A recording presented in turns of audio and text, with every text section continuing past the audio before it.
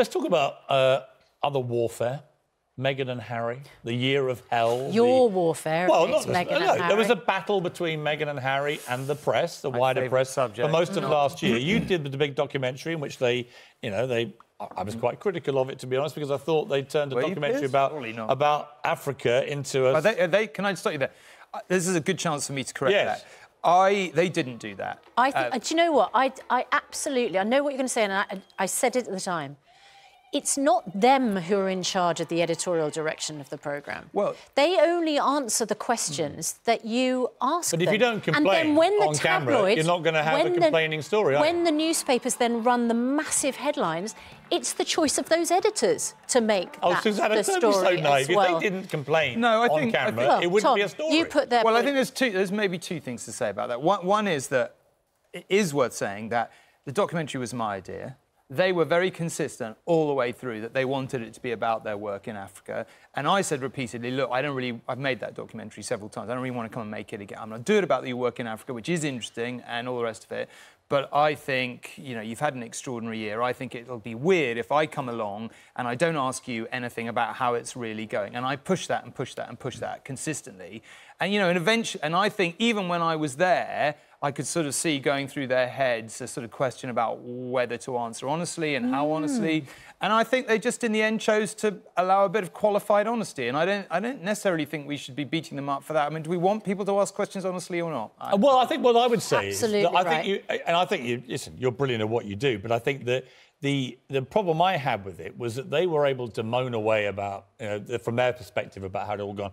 I didn't think there was quite enough pushback about their behaviour through the year, which I think often was a big misstep. They did a lot of things which I felt... The spending on football cottage, they were criticised about the private media jets. criticism. Now, you can argue it went too far. You can argue that some of it was abusive and that's unnecessary. I get that. But I do think they spent the year just making odd missteps, which brought a lot of this stuff on themselves. And we reached a point towards the end where everyone was glad. They were glad to get away for 6 weeks. I think everyone was glad that it all calmed down. What advice would you give them for this year? They've come back refreshed, they look a bit happier than they left.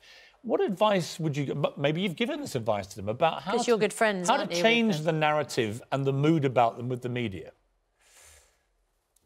It's a good question, and it's a really big question in a way, because I think their relationship with the media had got so bad that it was almost impossible to have that conversation anymore. They have a particular view, and I'm not saying it's right or wrong. That's just their view, that they feel that the media is dishonest and all the other stuff and they kind of want to take a stand against it. And I don't know whether 6 weeks away has changed that in any way.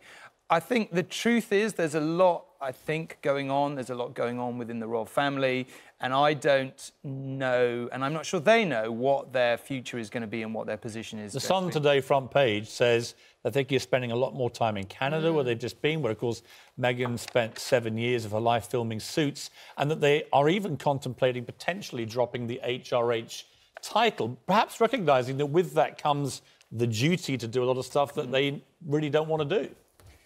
I don't know the answer. I mean, it's no big secret in their friends that they've been considering their options in the future. But they're very, they keep exactly. I mean, I don't ask what their plans are, and they keep that pretty close to their chest, and understandably so. I don't think it's a done deal. That would be my impression. I think there's a lot of talking to be done about. There's a million possibilities. They could go to Canada and the big tinderbox that you raised. I thought in that documentary, it's a brilliant documentary in terms of news stuff. But the main takeaway that the papers took was, of course, this rift with Prince William, which is clearly real and it's clearly ongoing. There's clearly a problem there. Where does that play out, do you think, in the next year? Well, I hope that there are lots of people who would love there to be, including, I think, the brothers themselves, love them to be closer again. And, with any luck, that will happen.